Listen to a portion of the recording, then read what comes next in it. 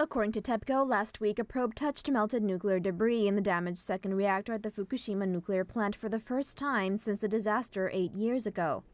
According to the Asahi Shimbun, the purpose of this mission was to determine how solid the melted fuel is and whether it could be transported away from the site.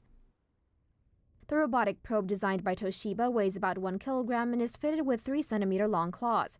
It can extend 15 meters and lift pieces of up to 8 centimeters in diameter that weigh up to 2 kilograms. The probe is also equipped with a dosimeter and a camera. According to TEPCO, workers manually inserted the probe through a crack in the side of the No. 2 reactor's containment vessel. Workers then remotely operated the probe from a building close to the No. 2 reactor building. The probe lifted pebble-like nuclear fuel debris at 5 spots and failed to pick up debris in one area. The probe also touched melted fuel on the worker's scaffold below the reactor's pressure vessel.